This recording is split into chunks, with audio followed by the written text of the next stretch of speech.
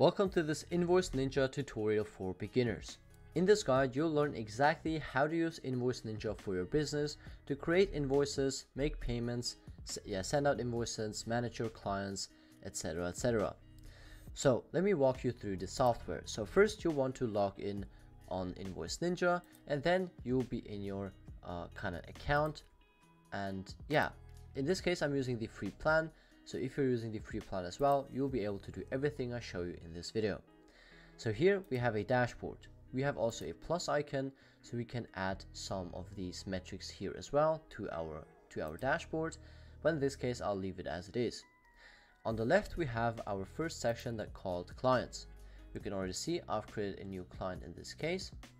In order to create a new client, click on a new client, or you can also import clients with a CSV. If I click on new clients, we can enter in all of these information like the name, the number of that client, which could be some kind of number. You can also create a group. In this case, we don't have any groups, we don't have any users, we don't have any ID number. And yeah, you can see there's lots of information that you can kind of fill in. You can even enter in public and private notes for this user, contact information, email address, phone number. So all of that can be added to this client. Then if you click on save, you can see that we've successfully created this client. So we have some contact information here that we've entered in, as well as the paid to date balance, outstanding balance, and credit balance. So here we basically can manage all of our clients.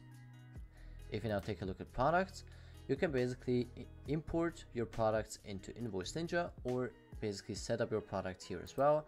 So if you're selling an item called item #1, I'll leave out the description, and the price is like 99.99. Yes, 99.99. And then we can also choose the default quantity, which is 1, the maximum quantity, which is 1,000 for example. Tax category is digital products. Image URL, we don't have an image URL in this case. Click on save, and we have created a product. So you can see we have this product now. You even have more actions, so you could edit your product, you can create a new invoice for this product, create new purchase order, clone this product, archive or delete this product. You will need to set up products in Invoice Ninja, because I'll show you how we will actually use them to create invoices in just a second. So here, when we go to invoices, you can see we have an invoice here. If I create a new invoice, you will need to select a client, which is this one that we've created before. We can select the invoice date, the due date, the partial deposit if a partial deposit has been made, the invoice number, which could be 10,001, the PO number, the discount, which can be either an amount or a percentage amount, and then we will need to add an item. Now the item can be added from here. So this is the item that we've created before with 99.99, quantity is 1, description is none in this case. So we have added this one item now because this client is purchasing this one item. You can see the subtotal, total, paid to date, and balance due. You can add public notes that the client can see as well. You can add private notes. You can add terms of conditions into here, which is very important actually. Then a footer, documents like the invoice kind of PDF, but you can see that gets created automatically from Invoice Ninja, which is awesome. Then some settings like the project, this belongs to the user, the exchange rate, the vendor, and the design. So you can, for example, select clean, and you can see this is the clean design. If you select modern, this is the modern design. There's not much that has changed actually, but you can change the design for that invoice here as well. And yeah, then you have the PDF that you can download and send to the client. So now if we click on save, we have created this invoice right here, and we're in the invoice settings. And if we now go back to invoices, you can see we have this invoice right here. If you click on more actions, you can edit this invoice, email this invoice, view PDF, print PDF. You can see there's lots of things that you can do with this. You can mark this as paid, for example, enter in a payment, a partial payment. But let's say this client actually paid us, and we mark this as paid. You can see successfully marked invoices as paid. So now if I refresh, this status is updated to paid.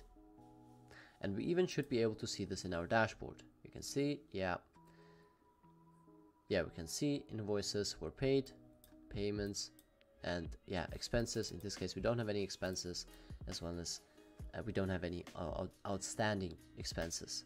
So you will be able to see this in your dashboard as well. Now let's get back to invoices.